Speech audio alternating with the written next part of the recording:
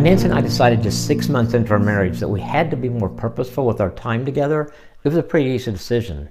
I had work, she had college, but we didn't have many other distractions that we had to deal with. A few years later, that changed when we had kids and we had volunteer work and we were involved in our church and we were tired.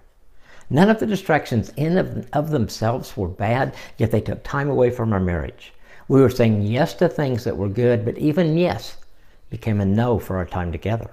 We began to look at our schedules to see what we could change. First, we agreed to limit volunteer work, not to sign up for everything that came along in the church.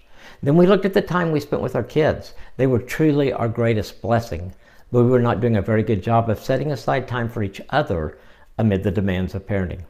Then we discovered a truth that was huge for us. If we were going to model a healthy marriage for our kids, they needed to see us making each other and time for each other a priority.